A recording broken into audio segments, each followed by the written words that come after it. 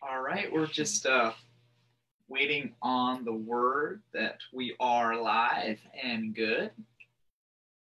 Okay.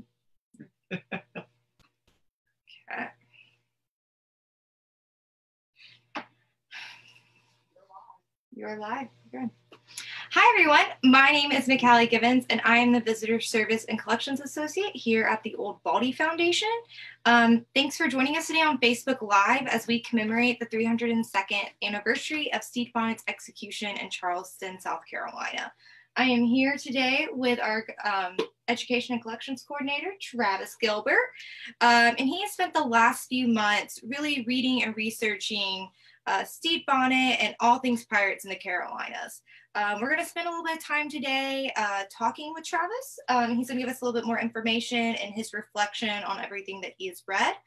And the real question today is, how does the world remember the gentleman pirate on the date of his execution? Yeah, I think I've read so many things about pirates. I'm turning into a pirate. This hair just keeps getting longer and longer. When we started doing all these virtual videos, oh my goodness, almost a year ago now. Yeah, at least 10 months. Yeah. My hair was so short. We were comparing videos earlier, and the hair was like a bowl cut at that point. Yeah, and now it's almost to your shoulders. Yeah, now I'm turning into a pirate. But yeah, thanks, McCallie. It's been quite a journey. I don't think really many folks in the history of our foundation had explored fact versus fiction about pirates before this endeavor, and it really started sometime around July. We decided that we were going to explore the year 1718 for the third annual Candlelight Historic Happy Hour, which is our holiday program, always a few days after Christmas. We had, in years past, explored the Civil War and then the Federalist period with Benjamin Smith. Yeah. So we thought this year we'd turn the dial back even further to 1718, and we wanted to make sure that we got it right. That we were really not perpetuating some of the myths or some of the misconceptions about pirates. So we went down this rabbit hole, and McCallie has delivered pounds and pounds of books, right? Yes. Not exaggerating. And we have arrived here just 2 weeks or so before the big day where we get to play dress up and reenact what 1718 must have been like for Carolinians here in the Cape Fear, just a few weeks after Stede Bonnet was executed on this date in 1718. Yeah. So first, give us a little bit of context about Bonnet and the execution on December 10th, 1718. Yeah, so if you recall, and we've done several videos together, kind of real-time tracking the trials of Stede Bonnet and his crew.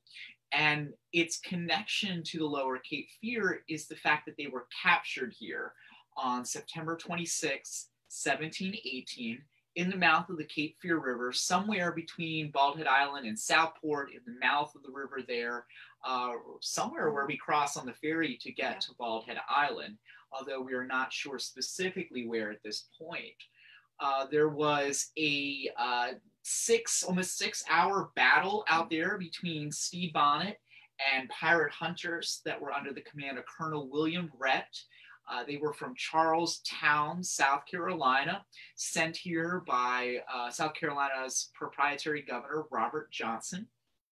And at the conclusion of that battle, Stede Bonnet and much of his crew were captured by Colonel Rhett and taken back down to Charlestown for trial. Now, as we've discussed in the videos, it's not just one big trial. I think we really learned that through our research and from other historians. It was a series of trials that centered around two prizes, two sloops that Stede Bonnet had captured before he entered the mouth of the Cape Fear River and then brought with him. And of course, those prizes, the Fortune and the Francis, were recovered by Colonel William Rhett after he successfully defeated Stede Bonnet in that battle in the Cape Fear River. So the fact that they had stolen those two prizes and in prison, the captains and much of the crew of both those prizes, those were the charges it represented. So not only are there multiple trials, there are multiple charges, really kind of four major ones. Right, right, for each of these pirates. Yeah. It's for capturing each of the crews and then capturing each of the prizes. Well, during the trials, Stede Bonnet and several counterparts, they actually escape custody down in Charlestown. And I think your character in the Historic Happy Hour is really going to discuss some of that. How Stede Bonnet escapes custody from downtown Charlestown and finds himself in Sullivan's Island. And Colonel Rhett is going to go back out and battle Stede Bonnet once again, this time on Sullivan's Island. Some of his counterparts are going to be killed, but Stede Bonnet is going to surrender to Colonel Rhett once again and be brought back down to trial in Charlestown. And he is going to be found guilty and ordered executed by Judge Nicholas Trott. And I love this quote in the execution. It says, after a long-winded speech. Very long-winded. Definitely brings the Bible into it, referencing the Bible. Just a few times, right? Just a few times. He says that you, said Stede Bonnet, shall go from hence to the place from whence you came, and from thence to a place of execution, where you shall be hanged by the neck till you are dead. And the God of infinite mercy be merciful to your soul. So on this date, according to, there's a difference between the Julian and the Gregorian calendar. The Gregorian calendar is not adopted by the British colonies in Britain until 1752. But for all intents and purposes, on this date, on December the 10th, 1718, Stede Bonnet is executed as Judge Trott ordered in White Point. And we're not quite sure where he's buried, as we're going to discuss. Yeah, so where is White Point today? And how is this execution site commemorated? Yeah, so White Point today is actually a garden, or it's a public park in modern day downtown Charleston, South Carolina. So you kind of, first of all, know that Charlestown and Charleston are the same city. So they changed their name. I actually don't know off the top of my head when Charlestown becomes Charleston. Yeah. But the city has gone through immense amounts of change, specifically the infilling of areas that were formerly marsh or tidal creeks that were filled in with debris or rubble so you could build later homes on top. So what we see is Charleston, South Carolina today looked very, very different when Stede Bonnet was hanged in 1718. Part of that is this peninsula, the very, very tip of the peninsula where the Ashley and Cooper rivers meet. There used to be what they called White Point, and it was an area that was above water during low tide and I've heard accounts that there was midden, which is shell deposits of shellfish, oyster shells that were eaten by indigenous peoples to the South Carolina or that river, that locale, and they would discard the shells, and the shells would accumulate. And of course, oyster shells, once they bleach in the sun, they turn white. Yes. So this pile of midden oyster shells, well, at low tide, it would stick up out of the water, but that at high tide, it would go underwater, kind of like frying pan shoals off of Baldhead Island today. Well, through that infill I discussed, Charleston looking much different today, in the antebellum period, these Charlestonians, they infilled it to a point where now it's all dry land all the time by building what we call the Battery today. It's a famous area of Charleston, and they built a park. And that park, or offshore of that park in the river, is where this execution occurred. And I'm going to share our screen and show you how it is commemorated today.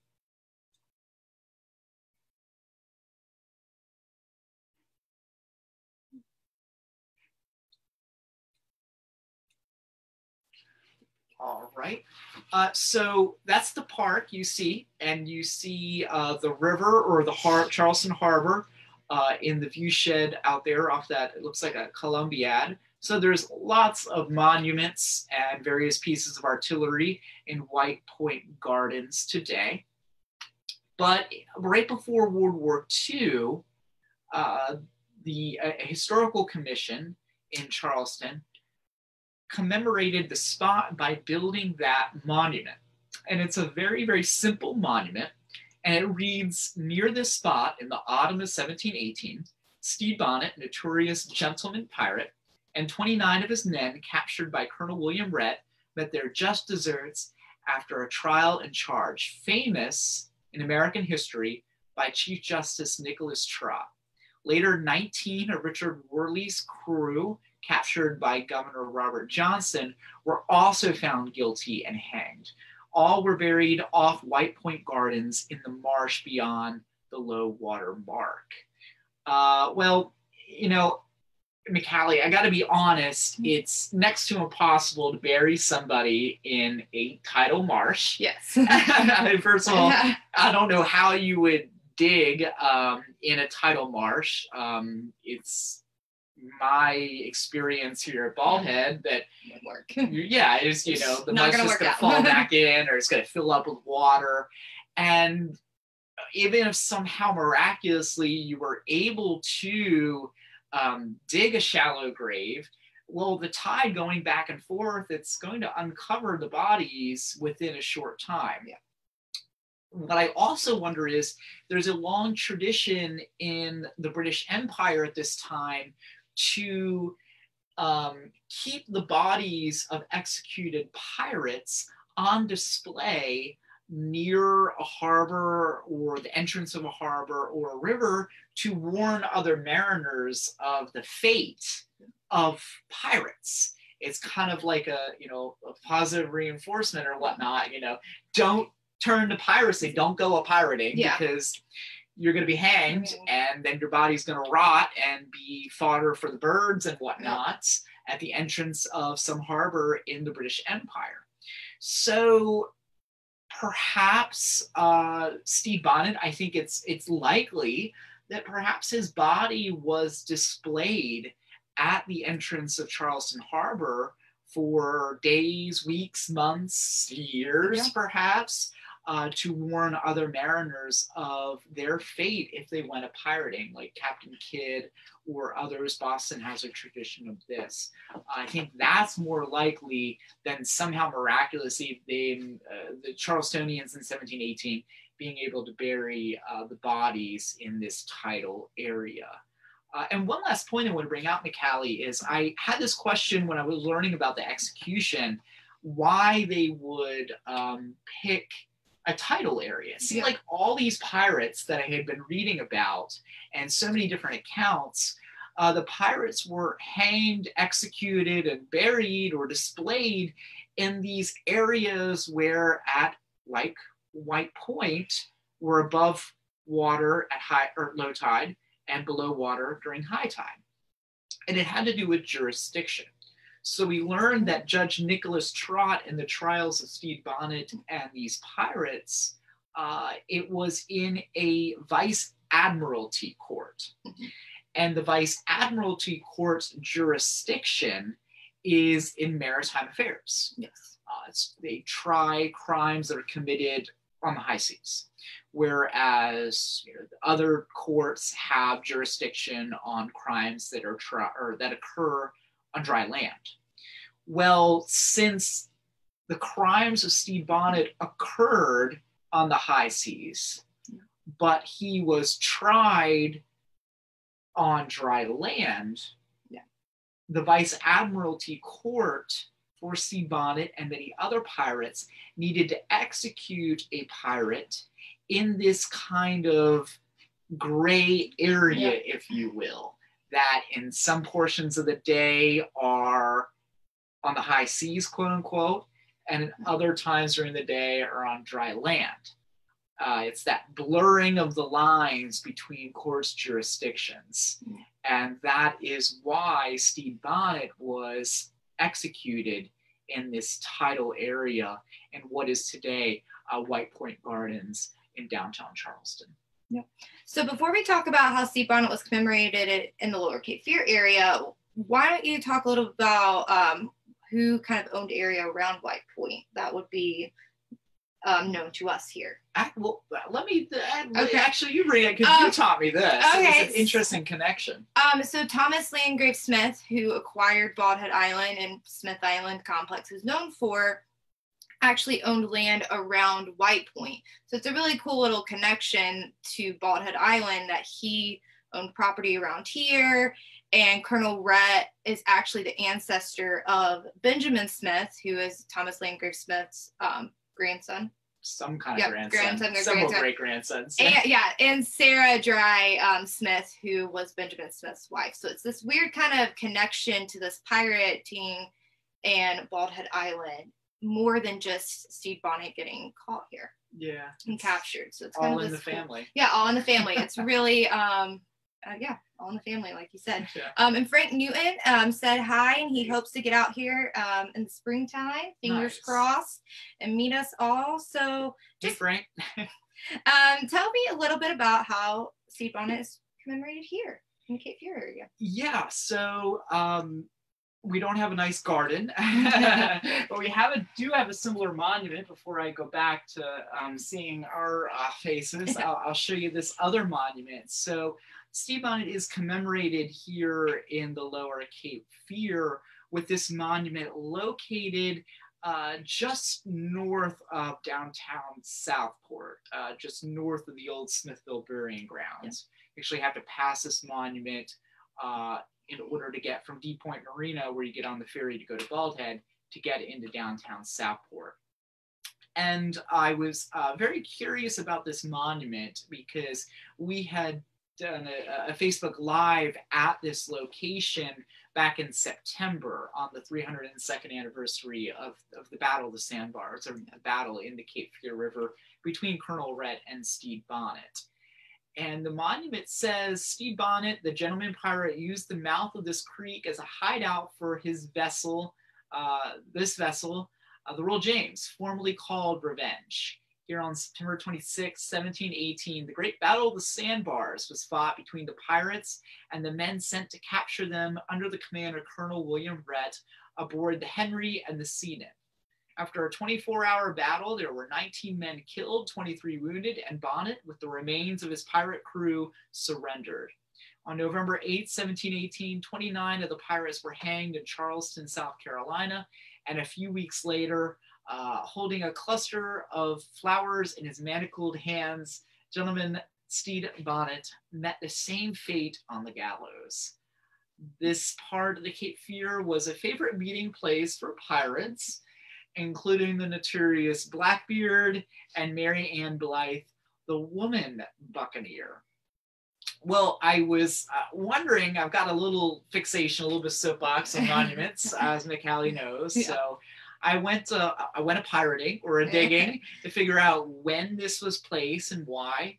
Unfortunately, to this very moment, I couldn't pinpoint a specific date, but I am very convinced that it was erected in the 1960s. And I based that very educated guess on two facts. First of all, a city manager of the last name Pickerel, Charles Dickey Pickerel, was a city manager for Southport.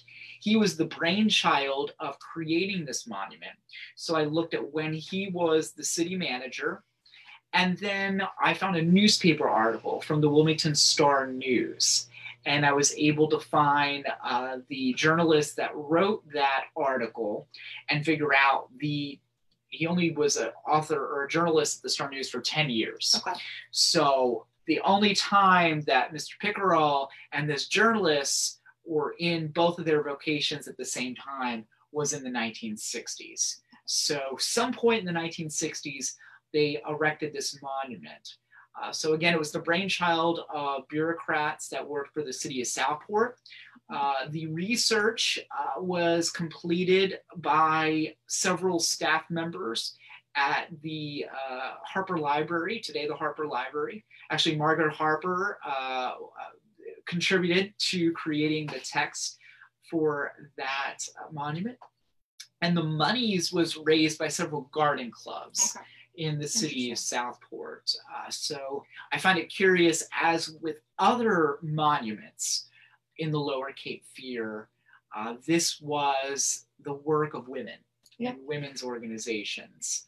And I think there's more to be said about women in Stede Bonnet, perhaps at the happy hour, perhaps later on in the interview. But again, the brainchild of women. Now, where is it situated? Why is it called this creek? And I encourage you to go back to that video on Facebook Live. The creek that this is situated along is known as Bonnet's Creek.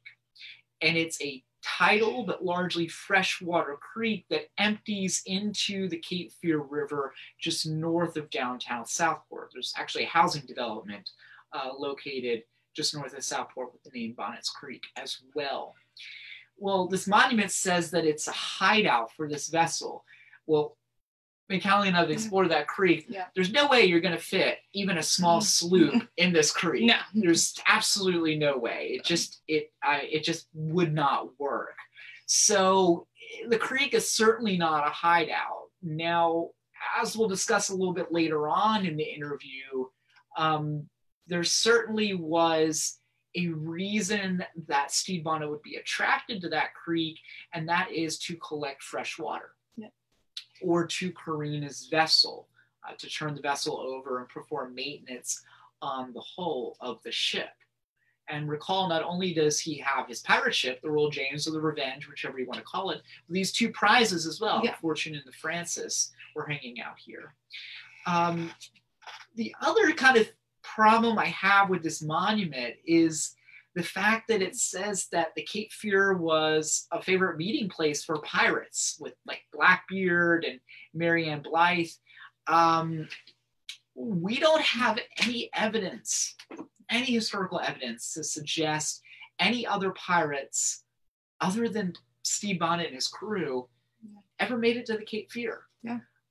And not only that, we don't even have any evidence to suggest that even Stede Bonnet stepped foot onto Bald Head Island. Yeah.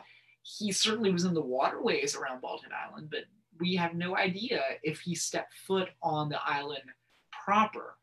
So I think that this is a little bit of legend or mythology that is seeping into a public monument, very similar to the mythology or legend that is seeping into the monument at White Point Gardens about the pirates being buried offshore in this tidal marsh, which would have been nearly as impossible as fitting a pirate ship in Bonnet's Creek. Yeah. So why do you think where do you think some of this mythology originated from?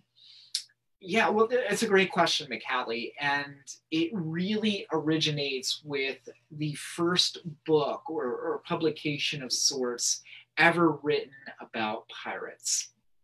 And it was written less than 10 years after Stede Bonnet was executed on this date in 1718.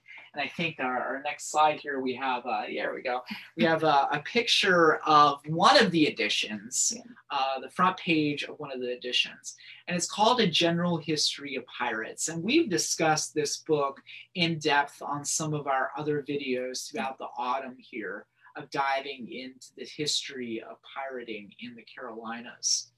Now, the author you see there by Captain Charles Johnson, that's a pseudonym.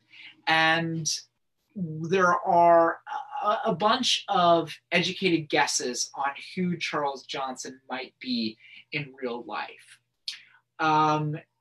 We're very much partial to several historians here. I mean, we always have a favorite or two. Yeah. And some of my favorite historians that I've gotten to know and read their works over the past few months suggest that it's Nathaniel Mist. He was a newspaper publisher in London at this time. And he is publishing works that are salacious, One might call them like a tabloid today. Yeah. So when you dive into the text of A General History of Pirates, regardless of whether it was written by this tabloid editor Nathaniel Mist or not, yeah, you can read between the lines and very quickly ascertain that this book was written not to educate, but to entertain. It is very sexist at this point.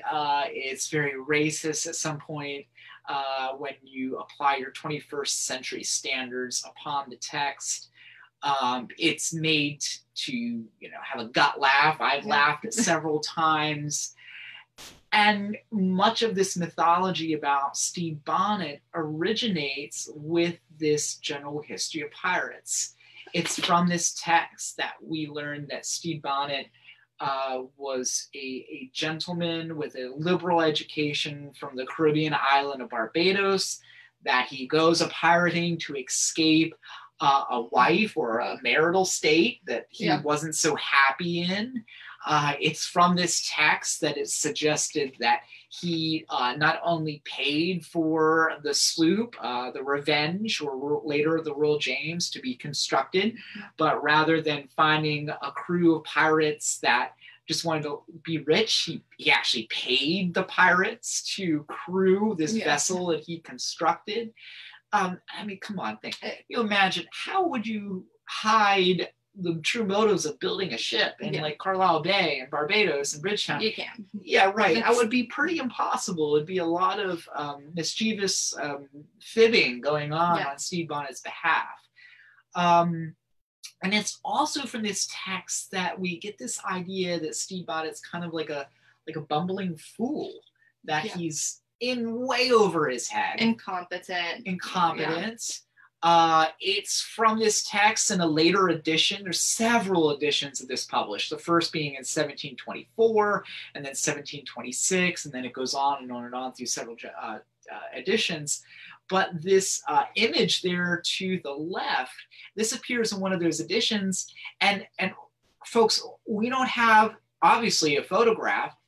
We don't even have a painting, a portrait of what Stede Bonnet looked like. Yeah. So from this salacious tabloid entertainment publication, we formed this idea that Stede Bonnet was wearing a, formal attire with a wig.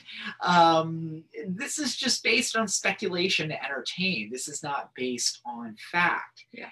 And what has come to our, we've become aware that unfortunately pieces of scholarship from 1724 on rely heavily upon A General History of Pirates by Charles Johnson. They constantly are using this publication as a wealth or a font of information about Stede Bonnet. And the problem is this publication, written for entertainment purposes, not for accuracy or for scholarship, it has swallowed the historiography of Stede Bonnet to this very day. Yeah, so historiography is a word that some of us, our viewers, might not be familiar with. So really, in the broadest sense, historiography is the study of history of history. So it's taking a look at what all these other historians have written and studied on the topic and put it together. For example, in graduate school, I did a historiography of the social history of the Vietnam conflict. So I looked at the Vietnam War and like the social history and looked at what other historians had said about that. So you are going to talk to us a little bit about what you have learned about the historiography of Stede Bonnet. Yeah, they've taken the bumbling fool and run with it. Yeah. If you're going to study what has been written about Stede Bonnet, it's verbatim what is written here in A General History of Pirates, unfortunately. And just a few examples from, and folks, we've spent months reading so many different things about pirates. Yeah. So, and that's a point that should be made.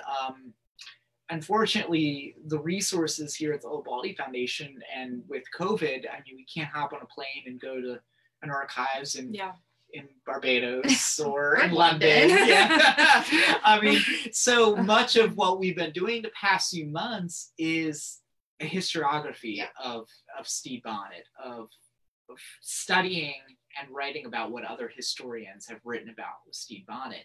And the first that really calls to mind, and I gotta admit, it's one of my favorites, just because it isn't the most accurate doesn't mean it isn't a favorite, and it's not just because his name is Robert E. Lee. But this he was a law professor and wrote one of the first books in the 1970s about Blackbeard. Yeah. So it's a book, so much of what we had to do is read about Blackbeard, because Stede Bonnet is a partner of Blackbeard's for a significant amount of time during Stede Bonnet's acts of piracies, which only last 2 years or so, a little more. So again, it was written by Robert E. Lee in the 1970s, and he was the dean professor of the law school at Wake Forest. And it's called Blackbeard the Pirate, a reappraisal of his life and times. And I just want to read a little passage about Stede Bonnet. He says that Stede Bonnet was a retired Army officer in the King's Guards who owned a large sugar plantation near Bridgetown on the island of Barbados, sometimes referred to as the Gentleman Pirate. He was a military officer from a good family, educated and cultured, and he owned a substantial amount of land on the island where he had settled. He was highly respected by his neighbors, and they were greatly surprised when in 1717 he suddenly decided to become a pirate. There were even those who said he had gone so far as to get away from a nagging wife. Purchasing with his own funds a sloop, naming it the Revenge, a favorite name for ships among pirates, he equipped it with 10 guns. It was customary to steal the vessel in which one intended to operate as a pirate. Major Bonnet recruited a crew of 70 men, some of which were experienced pirates, and departed one night without saying goodbye to Mrs. Bonnet. And thus is born the nagging wife theory. Okay. So when we get folks that come for a tour to Bald Head Island, they all know about the nagging wife theory. Yes. And in fact, they call it the nagging wife theory. I've picked up on calling it the nagging wife theory. I have too. And this is a perfect example of historiography.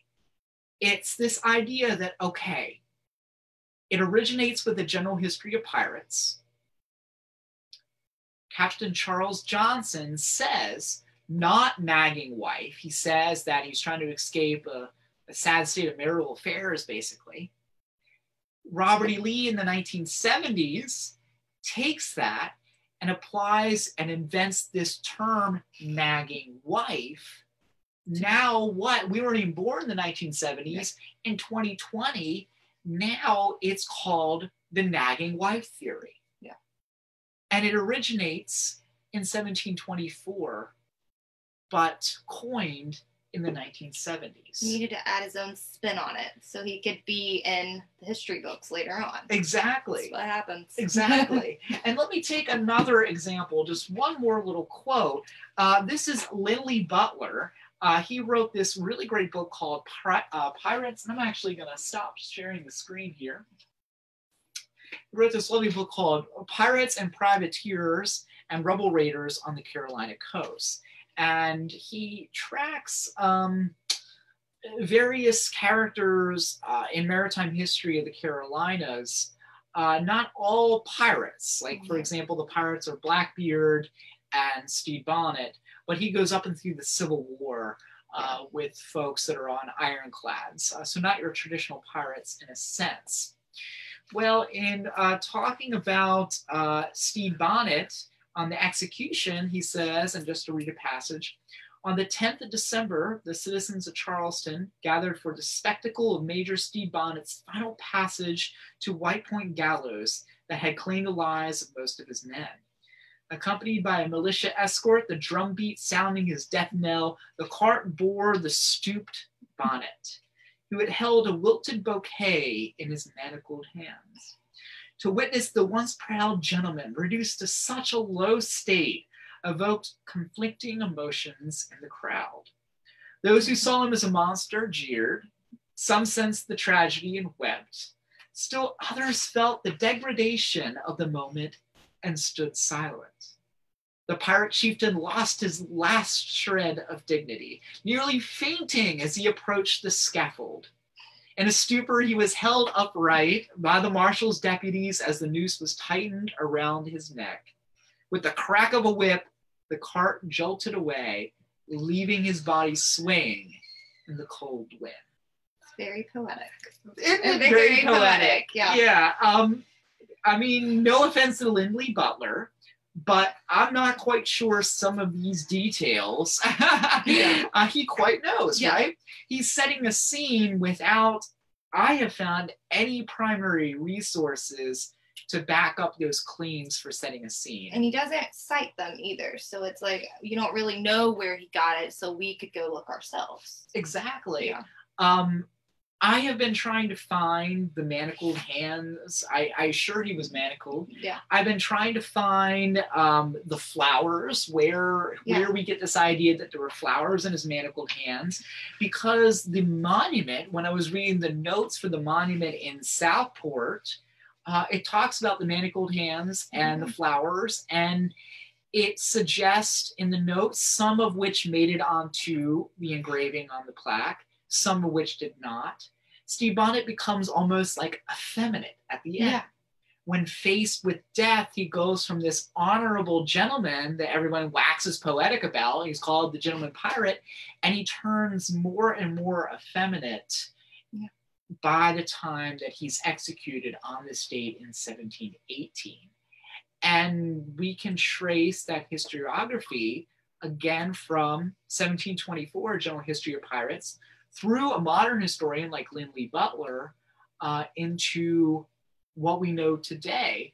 We get oftentimes folks on the tour suggest that when Stede Bonnet escaped custody before his execution in Charleston, he was disguised as a woman. Yep. And that's how he escaped over to Sullivan's Island. It's nowhere in the primary resources. Yep. And I'm convinced that it was because these historians and this historiography is effeminating him. That's how you would describe it towards the end. And what a better way than to let's have him dress up as a woman, dress and drag. Yeah. For the end, he was that worried when faced with death. Yeah. So you've talked a little bit about your tours and visitors coming, and they sometimes have certain expectations about pirates or believe in the mythology. How do you kind of correct that or educate them without making it boring almost, or having the guests kind of tune out? Yeah, well, it's a great question. I mean, we hear it all the time. Yeah. Folks, I think a favorite thing for families to do on Bald Head Island is to create a treasure hunt. Yeah. Well, it's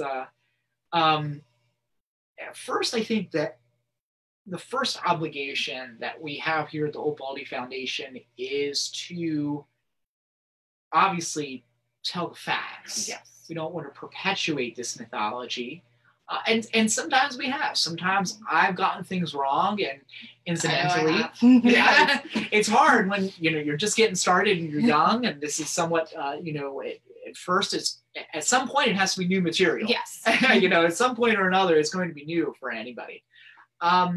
So the first obligation in sticking to the facts is to tell the factual story in such an entertaining way, folks forget about their preconceived notions and they learn that the truth is just as entertaining as the mythology or the preconceived notions that they arrived on the ferry with. So if they're looking for Blackbeard's treasure, I mean, the lighthouse keeper Charles Norton Swan was looking for or for Blackbeard's treasure when he was out here. Yeah. So if they arrive on the ferry looking for Blackbeard's treasure, rather than killing their momentum, destroying their sense of adventure and excitement for being on this wonderful magical place that they've heard pirates used to hang out on, rather than saying no, rather than that being the first thing out of my mouth, saying, well, you know, Blackbeard was never here, entertain them with this factual story about Stede Bonnet. And once they've heard this wild story of this man who we can't figure out why escaped from Barbados, don't say he was escaping a nagging wife. Leave it to their own imagination. What would make this man leave? And this wild tale of how he was partners with Blackbeard and eventually found the Cape Fear River. And oh my goodness, the pirate battle occurs when they're all trapped on the sandbar and they're duking it out with small arms fire. And then he's brought back down to Charlestown. Then he escapes again, and entertain them with this wild factual story. And then once they've gained an appreciation for what we know or have very educated guess is the truth, then burst the bubble after they've been entertained, and do it in a light way and say, well, the historic evidence suggests that Blackbeard never visited Bald Head Island, never entered the Cape Fear River, and remind them as historians, we are looking for evidence in the written word, or material evidence as well. We work with archaeological remains often. More Macaulay than me. We're dealing with the written word. So if nobody wrote down that Blackbeard was here, or that Stede Bonnet set foot on Bald Head Island, I can't ethically tell you that they did. But I also can't tell you that they didn't. Because how often have historical events occurred and nobody wrote it down? Or they did write it down and we just haven't laid eyes on it yet. Or some historian well above our pay grade hasn't written it down or discovered it yet and left that written word to us so we can regurgitate or reflect upon and expound on our public programming.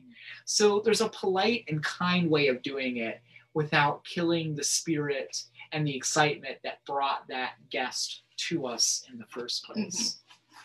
So you say on your tour that Stede Bonnet's execution marked the beginning of the end of the golden age of piracy. It's a really big statement. But before we dive into that big picture, let me ask you, what were some of the immediate consequences of Stede Bonnet's execution? Yeah, well, you know, first let's take it back. I think that rather than there being these immediate consequences of his execution, there were more significant and immediate consequences stemming from Stede Bonnet's capture in late September here in the Cape Fear River in 1718. And the immediate effect was, we cannot forget that South Carolinians entered the waters of another proprietary colony of North Carolina. They did so without permission from North Carolina's proprietary governor. They did so without any North Carolinians knowing that we're aware of that they were on their way. They invaded a sister colony and captured somebody within a colony who they did not have jurisdiction over.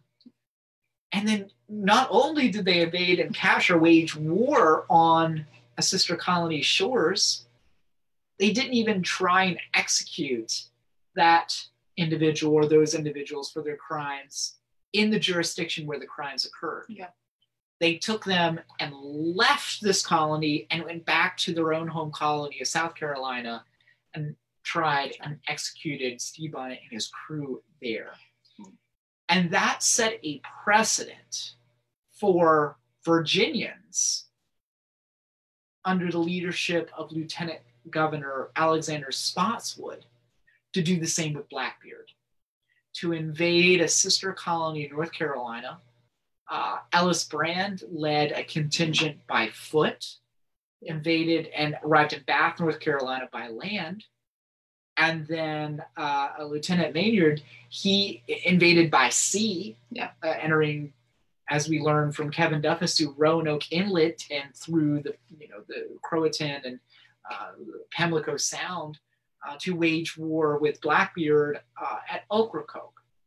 So I would like to believe from various historians and reading their accounts that perhaps Virginia would not have had the audacity to invade North Carolina and kill Blackbeard on our waters if it had not been for the precedent of South Carolina invading North Carolina several weeks earlier to capture Stede Bonnet offshore of Bald Head Island. And one last point, McCallie, think about that, is this sense that it was more, in my opinion, it was more severe for Virginia to invade North Carolina than South Carolina to invade North Carolina, because there was a precedent established during the Tuscarora Wars, which is a war that occurred between the indigenous peoples in North Carolina, the Tuscarora natives, and the white settlers in the years just before these pirating adventures. 1715, 1716, just preceding the Battle of the Sandbars. Well, North Carolina did not have the funds, the resources, the men, or the leadership to successfully wage war against these indigenous peoples. So they asked their brethren Carolinians to the south. They asked South Carolina to send militia up here to North Carolina to quell the unrest with the natives. And it was two militias, one and then another. They did that because both North Carolina and South Carolina were proprietary colonies, meaning that they were business ventures owned by these lords proprietors. And that goes back to Charles II. He's given 8 lords proprietors this land between Virginia and Spanish Florida and says, this is yours. Make some money off of it. Yeah. There you go. It's a present for you remaining loyal to me during the wrapping up of the English Civil Wars. So there is a bond, there's a connection. Even though there's a difference between North Carolina and South Carolina at this time, they were at once the same colony and they still were under the ownership. They still had the same owners or bosses back in England. Yes. Whereas Virginia was a royal colony. Yes. Virginia had a royal governor, and it was, I mean, they were all under the jurisdiction of the monarch, but it was a different system. So I would like to think that a royal colony invading essentially kind of like the private property of the lords proprietors, and then the private property of whoever bought the land from the lords proprietors and paying quit rents off of it, like a lease, was a little harsher of a precedent, a little more of a, took a little more audacity to do that. And I think that's the immediate consequence of Stede Bonnet's capture and then later execution. Because not only did they capture it, they got away with it because they ended up executing him. Yeah. So how about the far-reaching consequences? Yeah, I think it stems back to that idea of the proprietary colony. So there is a significant amount of unrest that is occurring in both North Carolina and South Carolina while Blackbeard and Stede Bonnet are plying these waters. And that unrest had nothing to do with pirates. I'm beginning to think that the pirating was a consequence or a symptom of these other questions or these bigger problems, these bigger spheres of unrest. And it was between a faction of North and South Carolinians that wanted to become a royal colony, and these North and South Carolinians that wanted to remain a proprietary colony under the rule of these lords proprietors back in England.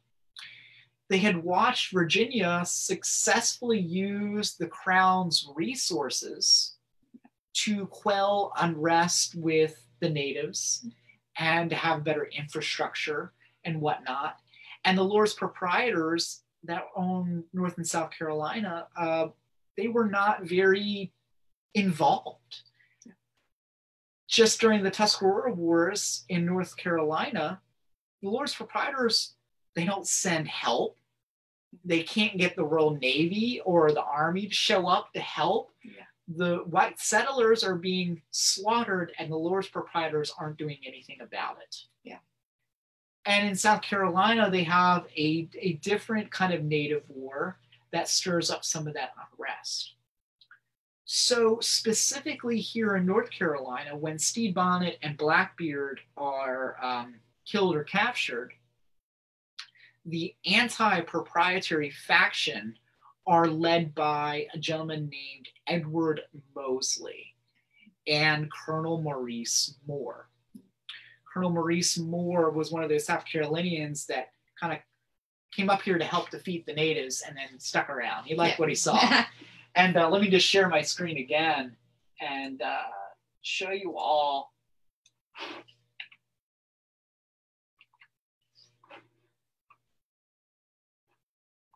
It's not moving now. Yeah, there we go. I think Edward Moseley is most famously known for creating the 1733 map. And when we were digitizing our life-saving service reports at the Joyner Library, the Special Collections Library up at East Carolina University, I had the ultimate nerd moment of 2019 and got to see this map and get really, really close to it. And I just died of excitement. He's most famous for creating this map in 1733. But before he did that, Colonel Maurice Moore and Edward Moseley used Blackbeard being in North Carolina to invade the office of Secretary John Lovick. He was basically the proprietary North Carolina's secretary. And Mr. Moore and Mr. Moseley kick him out of his office, lock the door behind them, and search through all these official papers of the colony in North Carolina, looking for evidence that would prove that our proprietary governor, Charles Eden, and his this other official, Tobias Knight, colluded with Blackbeard, offered him safe harbor here in North Carolina. And if they found the evidence that suggested that these proprietary officials were colluding with a pirate like Blackbeard, that would be enough evidence to create a revolution against Governor Eden, against Thomas Pollock, against Tobias Knight, and once and for all, throw off the yoke of proprietary rule here in North Carolina and instill North Carolina as a world colony. Now, they never found the evidence they were looking for, unfortunately for them. And there was eventually some litigation that occurred because of that crime of locking John Lovick out of his office. Now, in South Carolina, there was a successful revolution. Yes. So the same kind of political factions are occurring in South Carolina. This anti-proprietary faction that wants to be its own rural colony, and this pro-proprietary faction that wants to remain under the ownership of the Lords Proprietors. And the pro-proprietary leaders are the very leaders that are leading the capture and trial of Stede Bonnet. Yes. It's Nicholas Trott, the justice of the Vice Admiralty Court, that tries Stede Bonnet. It's Colonel William Rhett, the commander that leads the expedition into the Cape Fear River and eventually captures Stede Bonnet and then has to recapture him again at the Battle of Sullivan's Island. Yeah. these two, Nicholas Trott and Colonel William Rhett, not only are they intermarried to one another, they're the same family, they are receiving so much patronage from the Lords Proprietors. These lucrative government offices. Yeah. And they want the proprietors to continue to rule South Carolina because they are financially rewarded and they hold the power. They hold the keys to the government down in South Carolina. So all this unrest that occurs in Charleston, all these sympathies that we've been reading about within the populace, sympathetic towards Stede Bonnet and these pirates, I'm beginning to think those were the individuals that wanted to have royal governance in South Carolina. They were looking for a way to throw off the rule of men like Nicholas Trott and Colonel William Rhett and introduce royal governance in South Carolina. So to wrap it up, I think I'm beginning to learn, Macallie, that the pirates are just a small symptom, a scapegoat, if you will, for this larger picture of these two factions, pro-proprietary rule and anti-proprietary rule, that are existing both in South Carolina and in North Carolina when the pirates find these colonies and find what they think is safe harbor amongst these colonies. And maybe some of that safe harbor is because of the strife, the internal strife that is occurring between these two factions in the colonies. And I think we're going to explore that theme in more detail in the Historic Happy Hour coming up. Yeah, I definitely think so. So let me conclude our conversation today by circling back to the original question. How does the world remember Stede Bonnet? Unfortunately, I think they remember him as the fool. Yeah. You know, I think that he is, if I were to sum it up, he's the comedic relief for Blackbeard's story. I think so too. And one thing I see merchandise-wise, you don't see a lot of Stede Bonnet stuff for sale anywhere. You always see Blackbeards and a couple other pirates, but you're not going into a store like, I want Stede Bonnet's flag. Dang, you're not seeing that there. It's just a backup character. But he did play a lot of roles into ending piracy and getting caught and the changing in government. So, absolutely. Yeah, I think there's so much to uncover. He's like an onion. The more you peel back, once you get over the hurdle of being disappointed that he wasn't escaping a nagging wife, once you get over the joke and the tomfoolery, there are some significant historical questions to be asked about Stede Bonnet. And the answers to those questions implicate these other social and political movements occurring at the precipice of proprietary rule in each of the Carolinas. And unfortunately, the world doesn't remember that. The world doesn't ask those questions. The monuments in White Point Garden and at Bonnet's Creek in Southport don't ask the viewer to ponder or to reflect upon those questions and that social and political unrest in the Carolinas. They just are trying to entice you to get a giggle about this fool, this jester, this sidekick of Stede Bonnet. And I'll repeat it again. I think he is the comedic relief to the story of Blackbeard.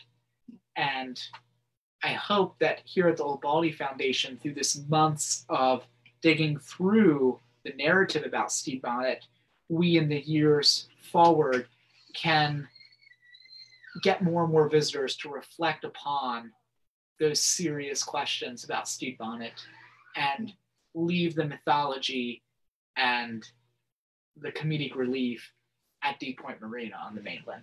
Or at least don't bring it back to the mainland once they spend time with us. I think that's a great way to think about it. And our sweet volunteer, Phil, said hello. Oh, hey, Phil. So I want to end saying thank you to everybody for joining us today on the 302nd anniversary of Stede Bonnet's execution. We'll conclude our 2020 programming and explorations of Stede Bonnet with our third annual Candlelight Historic Happy Hour on Saturday, December 27th at 5 p.m.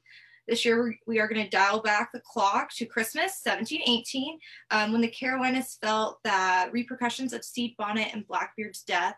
I'm going to be dressed up as somebody that was at the trials, a female at the trials sitting in. And I'm going to be one of Stede Bonnet's prisoners. Yeah. I think we decided I was going to be on the Fortune. Yeah, I think so. I think we decided we were going to be on the Fortune. So I'm going to take care of the battle, and you're the trial. I'm the trial. So we'll be dressed up in costume, portraying historical figures on the lighthouse grounds, and we will decorate the grounds with hundreds of luminaries.